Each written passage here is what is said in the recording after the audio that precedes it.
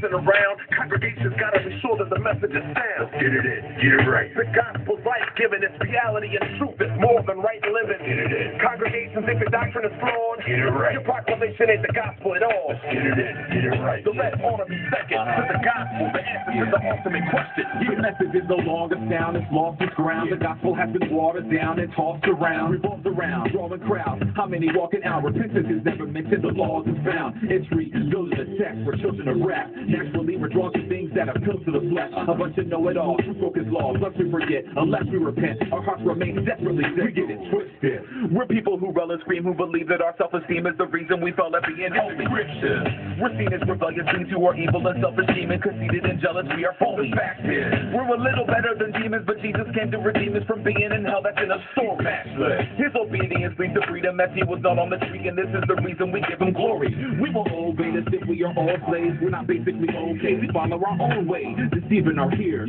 Teaching biblical air, believing the sin is rare.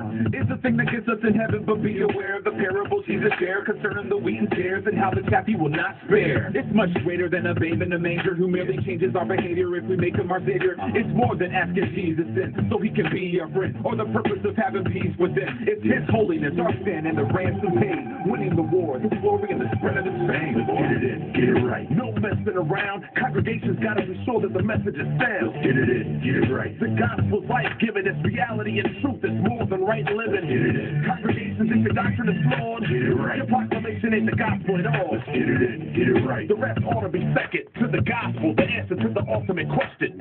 So what is the gospel's vital elements, the crux of what the God of the Bible's telling us? Here's the four essentials, pure and simple. The power of God to salvation to cure the sinful. Number one, God is love, but he is more than only love. He's a pure and holy judge, and it won't budge. For mercy we ought to plead. He has the authority to judge every thought and deed. This is how it ought to be. Because anything less would mean God is lacking. He can't let sin fly. God is righteous. We accept split drive, cons and chasers, but he infects men's lives with lost strife. Number two, God created man in the divine image to glorify and enjoy God in time endless.